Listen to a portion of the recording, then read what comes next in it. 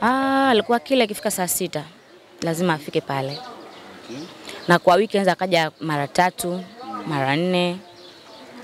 Na siku nyingine zinaendelea. Pesa anazonipa ni nyingi. Basi akachukua mkono wake. Vile vile kama mara kwanza ilivyokuwa. Nikaona ni mwanga kiasi kwamba mpaka macho kwa ananiuma. Ni mwanga mkali sana, yani mpaka kana nikishindwa kuangalia ile sehemu. Mwisho wa siku nikashtuka sana. Nikamwambia, ni kitu gani hichi ninachokiona? Akanambia, nilijua fika utashtuka, ila utaki kushtuka na utaki kufanya kitu chochote kile. Endelea kukaa kimya hivyo. Basi akaendelea kuongea ile maneno ambayo mimi sifanyaje? Sihaelewi.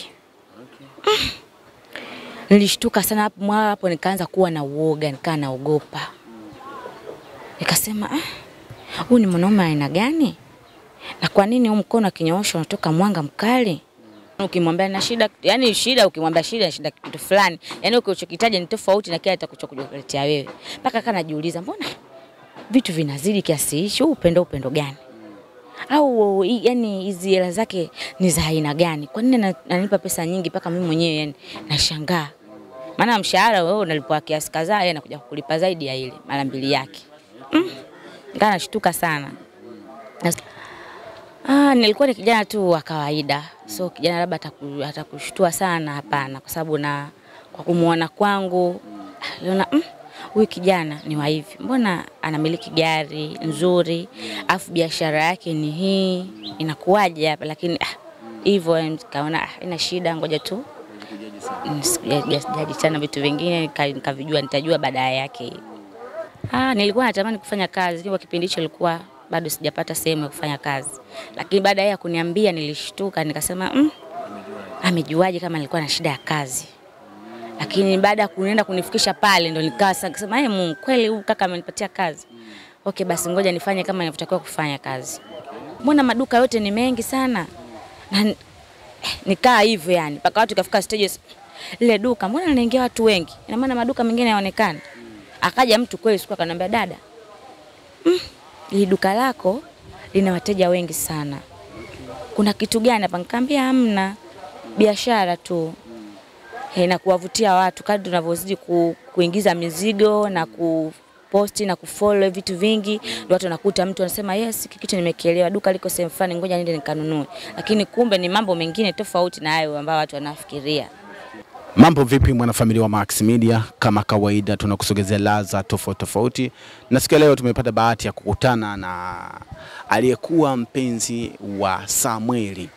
Au sio? Samueli ni kijana ambaye alijiunga na chama cha Freemason. Nadhani kuna story, kuna video ambayo inazungumzia kijana alijiunga na chama cha Freemason ambaye anajulikana kwa jina la Samueli. Sasa Samueli tumepiga naye story nyingi sana.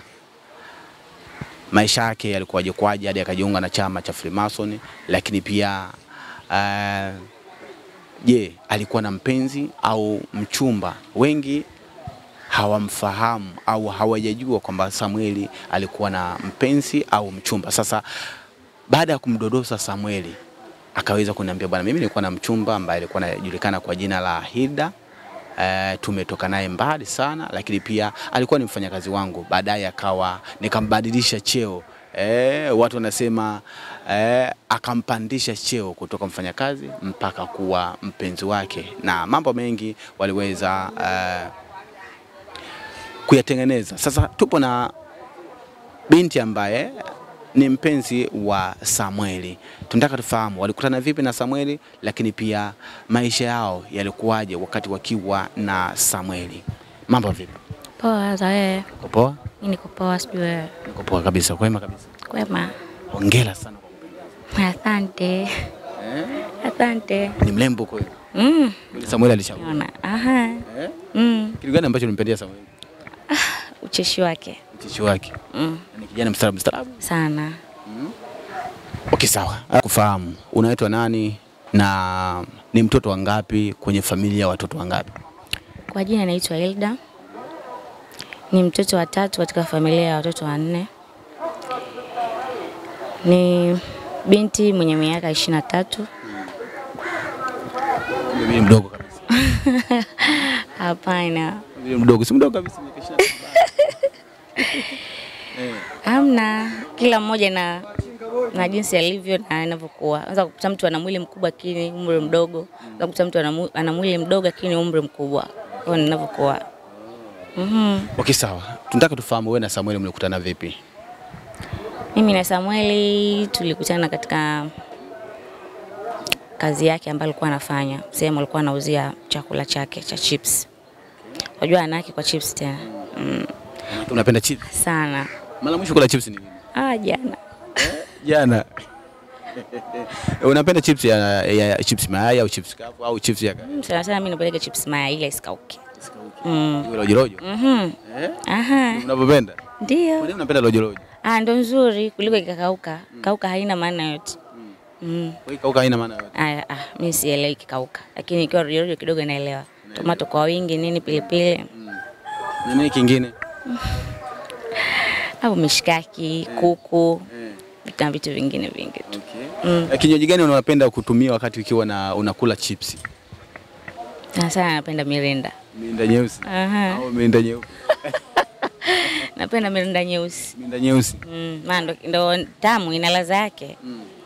Ukishushia ukiwa unakula na chips ukishushia na mirinda nyeusi safi kabisa. Safi kabisa. Unajiona upo wapi? Najiona kama niko najua niko mbali sana. Okay. Ni chakula kinachopendwa sana na wadada wengi. Unahisi kwa nini wadada wengi wanapenda sana kula chips? Ndio chakula ambacho mtu akila lazima aelewe hiki ni chakula nakula. Kifupi mimi sipendi kula ugali, sipendi wali kwa hivyo. Kwa kila mmoja na mazoea yake. Kuna mwingine hawezi kumkuta kala chips. Mwingine anamkuta la ugali, mwingine la wali, kwa hivyo. Mimi maisha ya ugali, chips, wali sijui hapana. Lakini chips, alhamdulillah. Una enjoy kabisa? Na enjoy kabisa. Hata nile asubuhi, mchana na jioni. Hapo nashiba. Kwa wiki huwa nakula chips mara ngapi? Kwa wiki. Nikisema mara ngapi nakosea. Maana mimi nahisi kama nikikosa nahisi kama naumwa. Nikikosa naumwa. Kwa ukikosa unaona kama unaumwa? Nikikosa chakula nahisi naumwa. Na nisipokula sijui itakuwaje. Okay. Ndivyo ambavyo napenda.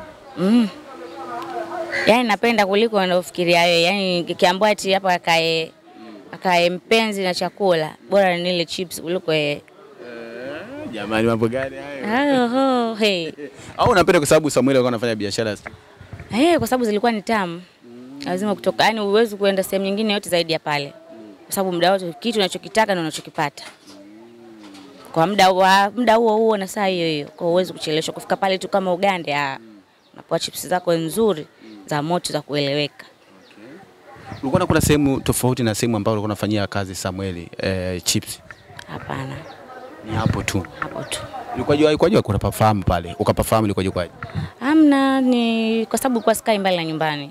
Kwa sehemu za chips zilikuwa ni nyingi lakini unaangalia sehemu yenye ubora wa kitu ambacho kinachopikwa na kinachokiwa ule kina ladha gani hivyo.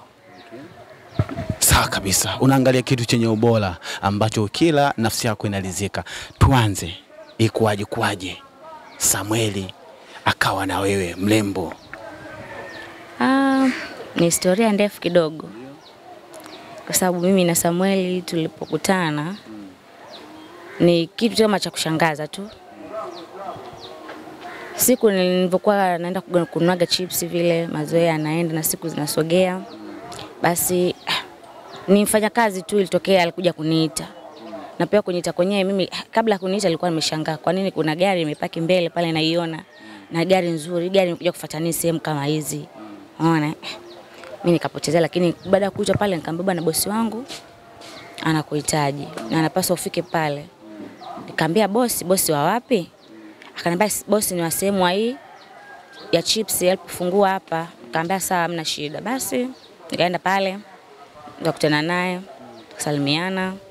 Akaniambia mimi kwa jina naitwa Samuel. Nikamwambia mimi naitwa Hilda. Sawa. Je, tunaweza kubadilishana namba za simu kwa sababu mimi nilikuwa nahitaji kufungua sehemu ya kazi. Na natafuta mtu lakini kwa kukuona wewe kaona unafaa na sehemu hiyo inafaa kuweka wewe. Sawa, tukabadilishana namba za simu. Kadala mambo mengine. Baada ya wiki akanipigia simu. Akaniambia naomba tukutane sehemu fulani ili akuonyeshe sehemu ya kufanyia hiyo kazi. Before ulikuwa unamfahamu kwamba mwenye eneo hilo anaitwa Samuel, au wale wafanyakazi walikuwa wanakuambia, au ulikuwa unatamani kufahamu kwamba hii sehemu ya chipsi bosi wao anaitwa Samuel? Before hapo sikuwa kujua kama yule kijana anaitwa Samuel pale. Sababu nilikuwa najua tu sehemu ya kazi na wauzaji wapo, ila bosi ilikuwa simjui. Lakini mwisho siku nikaja kumjua kama bosi ndo yeye. Sawa, kwa mara kwanza unamuona bosi ndo Samuel.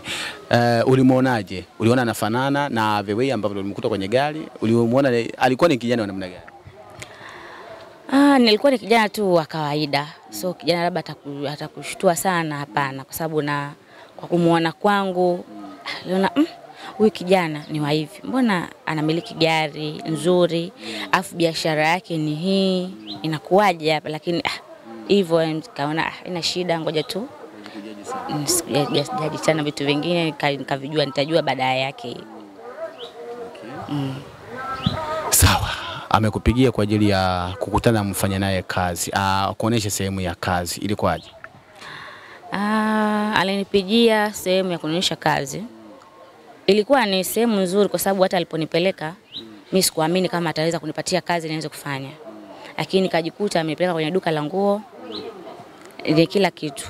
Kwa hiyo baada ya kukutana naye hapo, kunikabidhi hapo, tukaelewana.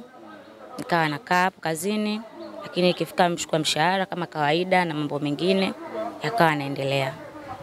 Umekabidhiwa sehemu ya kufanya kazi. Ulikuwa unatamani kufanya kazi au kipindi hicho tayari ulikuwa unakona kazi sehemu, lakini baada ya kumuona tu Samuel kwa kwamba ni mtu wa namna gani, anamiliki at least gani, ukajua kabisa huyu naweza nikafanya naye kazi hata mshahara nikapata mkubwa? Nilikuwa natamani kufanya kazi, kwa kipindi hicho nilikuwa bado sijapata sehemu ya kufanya kazi.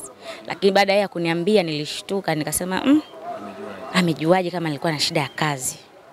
Lakini baada ya kuenda kunifikisha pale ndo nikasema Mungu, kweli huyu kaka amenipatia kazi. Okay, basi ngoja nifanye kama ninavyotakiwa kufanya kazi. Kitu gani kiliongezeka kwako baada ya kuambiwa tunataka kufanya kazi na wewe, lakini pia umetafuta kazi uende kwa muda na ulikuwa hujapata? Ulijihisi vipi? Nilijihisi ni mtu mwenye bahati sana. Nikasema Mungu amesikia kilio changu. Nilichokuwa nakitafuta kwa muda mrefu, basi ndo hiki nimekipata, basi hii bahati niloipata nisiweze kuichezea. Ulimwambia nini mama? Baada ya kumwambia mama alifurahi. Kwa sababu alitamani nipate kazi saa yote muda wote.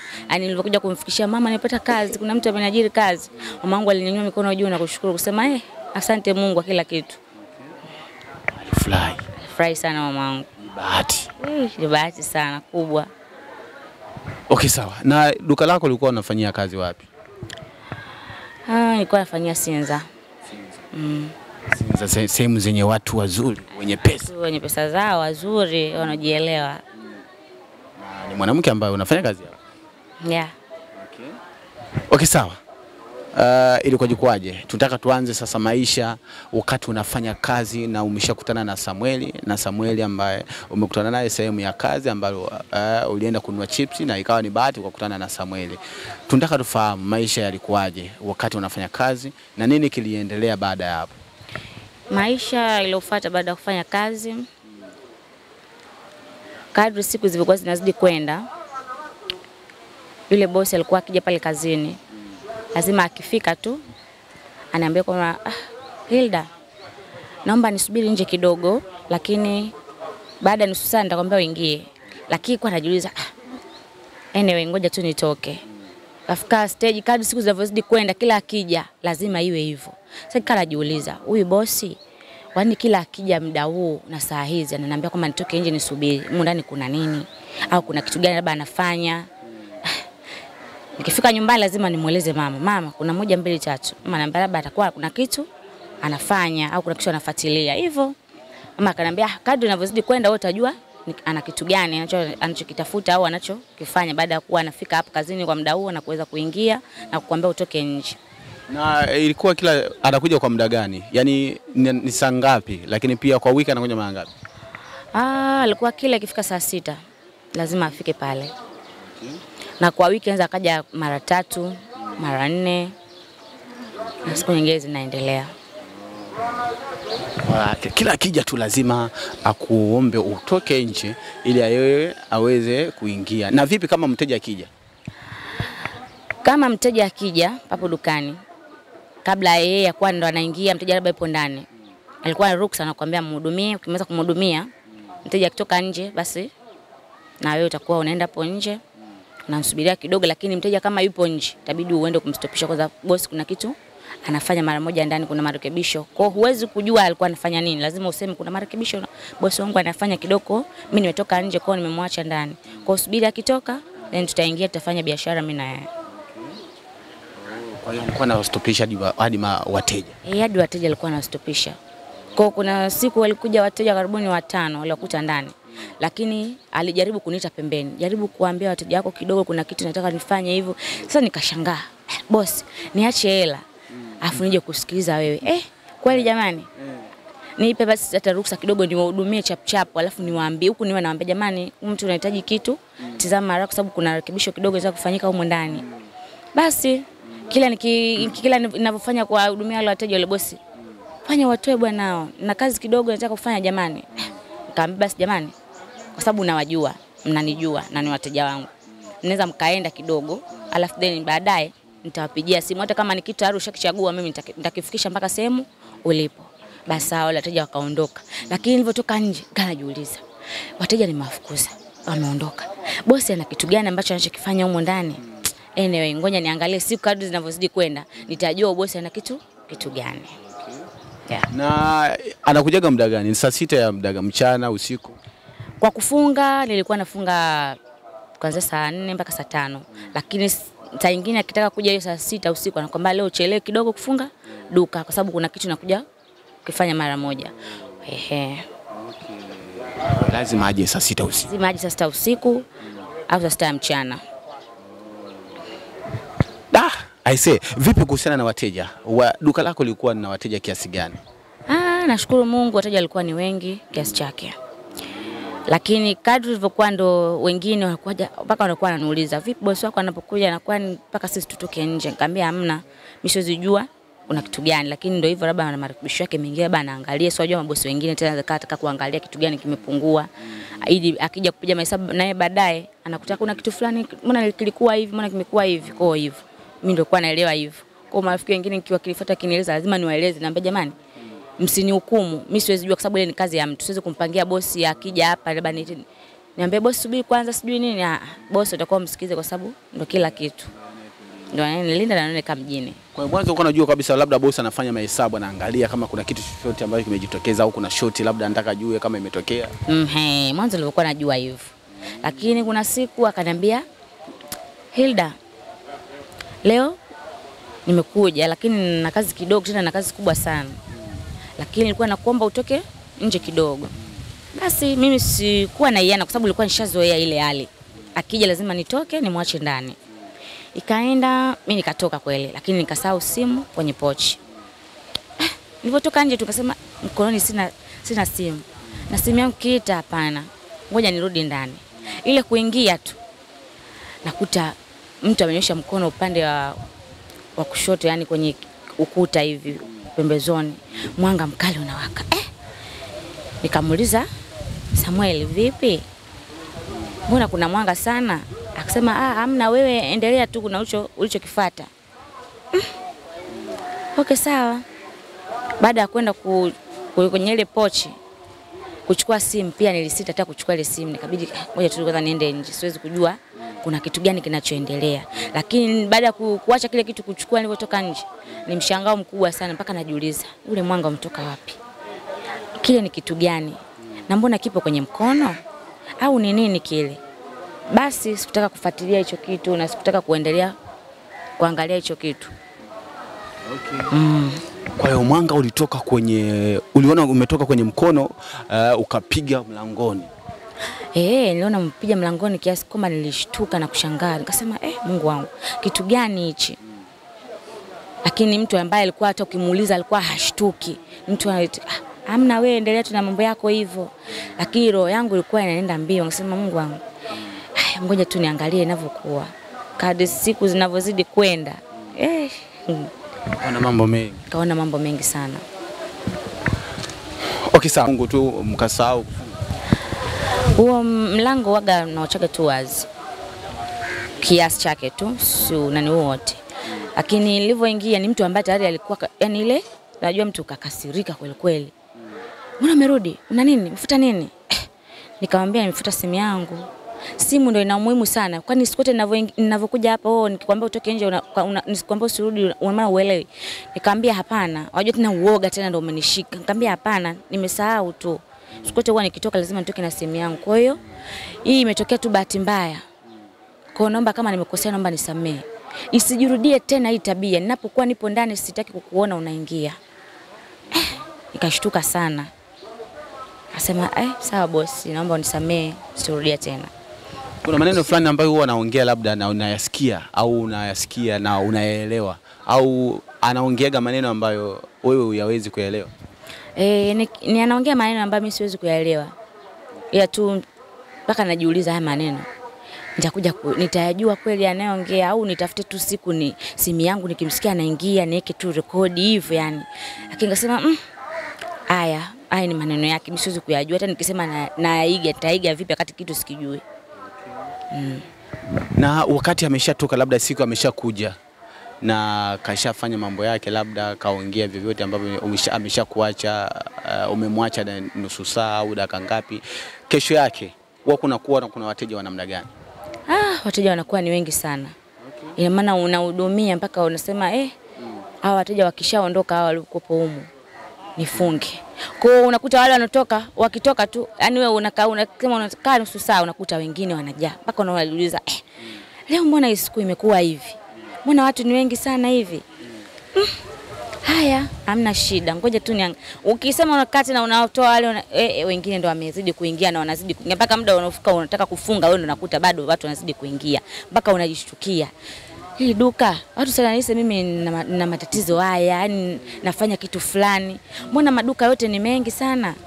Na nikaa hivyo yani mpaka watu kafika stage ile duka mbona linaingia watu wengi? Ina maana maduka mengine yaonekana.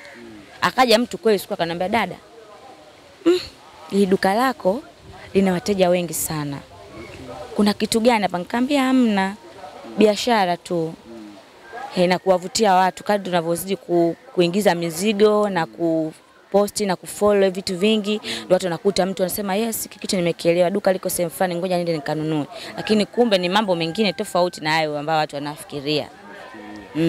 Kuna nguvu fulani inatumika. Ni kubwa sana. Kwa maana hiyo uwepo wa bosi wako, akija tu bosi wako wakati upo dukani na ukampisha kwa dakika kadhaa, kesho yake unanyomi la wateja sana. Yani wewe wateja wanakuwa ni wengi sana. Mpaka yani unaweza kumwambia mpaka nilikuja kumwambia bosi, ningeomba tu niongezee mtu mwingine kwa sababu inafika stage wateja ni wengi sana afu kuwahudumia peke yangu nakuwa nachoka. Kwa hiyo namsikiliza huyu kwa nataka hichi yani hivyo yani. Kwa hiyo akasema hapana. Siwezi kuongezea mteja yani kuongezea mtu mwingine utakuwa ni wewe peke yako utakayeweza kuhudumia wateja.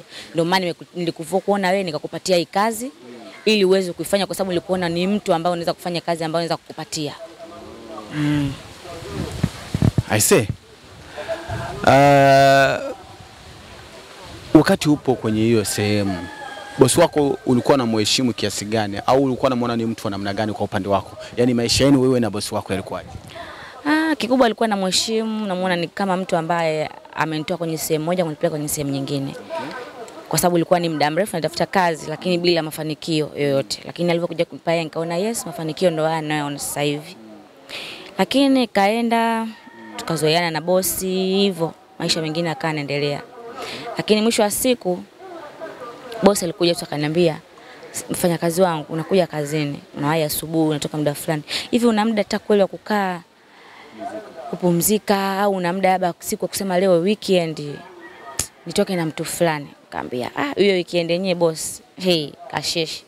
Maana hata siku ya weekend hapa nakuja nafungua tu asubuhi unanipa time ya kufunga. Kwa hiyo inakuwa nikirudi nyumbani bora hata nipumzike. Akaniambia je unaje weekend inafuata tutoke nikutoe out? Nikamwambia kwa sababu ni bosi hamna shida. Nitakusikiza kama bosi kwa sababu ni out inatolewa na bosi sio mtu mwingine. Basi sawa tutatoka hiyo weekend ikifika. Nikamwambia sawa hamna shida. Mambo kama mazuri. Okay, sawa. Wakati unarudi ulikuwa unarudi kwa usafiri gani? Yaani bosi anakuja kukuchukua na kupeleka nyumbani au ulikuwa unarudi kwa daladala au anakukodia usafiri? Usafiri ilikuwa ni juu yake. Kwa wewe tu unasema tu nataka kuondoka na pikipiki, bajaji, taxi, kwa ilikuwa ipo hivyo. Kwa sababu ilikuwa ni usiku, tofauti na asubuhi. Asubuhi unaweza mwenyewe kawaida bwana nachukua pikipiki naenda. Kwa hiyo usiku nikitoka, usafiri unakuwa pale, anakuuliza kabisa vipi tayari ushafunga? Nishafunga. Basi usafiri unakuja hapo. Kwa usafiri ulikuwa unanirudisha nyumbani. Kuna changamoto zote ambazo ulikuwa unakutana nazo wakati ukiwa unafanya hiyo biashara? Upo kwa bosi wako? Changamoto zipo. Kwa sababu siku anaweza kaja kukuta yani alivyofikiria yeye na vile watu walivyokuja kukuta labda leo nitaenda kupata kiasi kadhaa. Lakini unakuja unakuta alivyopanga yeye na alivyopanga yeye ni tofauti. Kwa anakuuliza pesa nyingi zimeenda wapi? Mbona vitu vimepungua? Nikamwambia hamna, ni mauzaji tu. Kwa pesa zote lazima nikifunga kila siku lazima nazihesabu naweka sehemu. Kwa ikifika baada ya siku mimi ndo napeleka zile hela zote. Sio kama alikuwa akija kama hivi asubuhi bana anachukua, hapana. Nafungasha kama baada ya wiki, baada ya mwezi nampelekea pesa yake. Tunafunga mahesabu, biashara inaenda kutafuta mizigo mingine, maisha yanaendelea. Lakini mwisho wa siku alikuja hela ilikuwa ni ndogo sana. Aligomba sana. Hela gani unayonipa? Nikamwambia boss, ni mauzo tu ambayo nimeuza, maana wiki hii ilikuwa hamna watu movement ya watu wengi, watu walikuwa kidogo. Kwa hiyo ukimwambia hivyo, hiyo siku ya hii nitakayofuata uweze kupumzika. Yaani kama ulimwambia kafanye kitu fulani hapa au kuna kitu kilipungua yani Au siku ya mauzo madogo ni kwamba labda wiki hiyo hajaja na dakika zake zile hajaongezea. Inakuwa ndio hivyo. Lakini siku akiingia tu akwambia toka nje, ujue tayari kuna vitu vyake alikuwa anafanya huko ndani. Kwa kesho yake ukiamka ukiingia, yani ukifika tu pale geti unafungua, yani ukifungua tu hata usafi hujafanya kuweka vizuri unakuta watu wanaanza kuja. Najiuliza sijafanya usafi. Watu wanaanza kuingia. Anyway, wakiingia wakitoka nitafanya usafi. Wakiingia unasubiri kutoka so leo. Ndio kujikuta mpaka jioni nitakufagia hujafagia. Siku gani ambayo unaikumbuka ulitolewa out kwa mara ya kwanza na Samueli?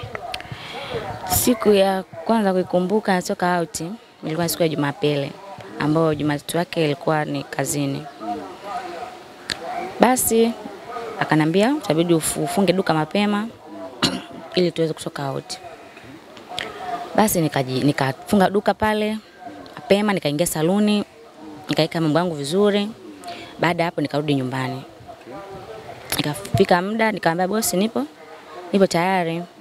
Nikamwambia sawa, lakini subiri kidogo kuna sehemu nipo. Ikifika saa 2 utanielekeza nije nyumbani nikufuate. Au nitakutumia usafiri uje sehemu nilipo. Nikamwambia sawa. Basi nikakaa ifika ule muda akanambia kuna usafiri na utuma uje kufuata. Utakuleta sehemu nilipo. Basi sikukataa yote. Baada ya nusu saa ile usafiri ukanipigia simu. Kuja kushangaa nje nikakuta hii taxi. Ngoja niingie nifike napoenda. Akasema ila kironi mwangu kanajiuliza boss amezaka kunitoa out. Kuna nini leo? Ngoja tu niende, wezi jua labda ana mtu wake anataka kunitambulishe au kuna kitu hivi. Tukatoka pale tukafika mpaka huko. Unataka kupanda cheo? Nikajua nataka sekta kupanda cheo. Ukishajua mtu ana hela zake tajiri. Kuna mtu asipenda pesa hapa mjini? Hayupo. Hakuna. Ukiona mtu apende pesa ujue wewe bado hajitambua vizuri. Okay, tuendelee. Basi tukaenda out.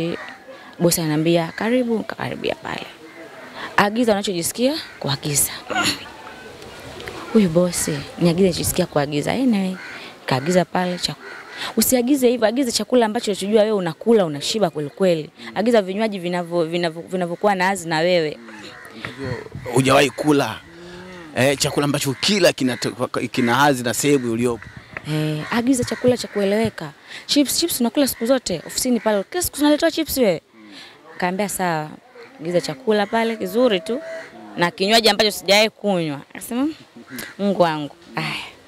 Inakuja akwambia endelea kunywa. Ukaanza kuniambia nyumbani unaruhusiwa kurudi saa ngapi? Nikamwambia mimi ni mtoto wa kike. Sipangi muda wa kurudi kwa sababu tayari nimeshakuwa. Basi hamna shida, ikifika muda unataka kwenda nyumbani utaniambia. Nikamwambia sawa boss.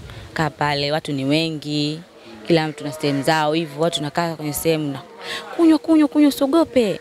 kunywa, unaogopa nini? Mimi ndo bosi wako. Sawa bosi. Kasikunywa ngafika stage boss. Hapa mimi nahisi kama nishachoka. Nataka nikale kwa sababu kesho nafungua kazini.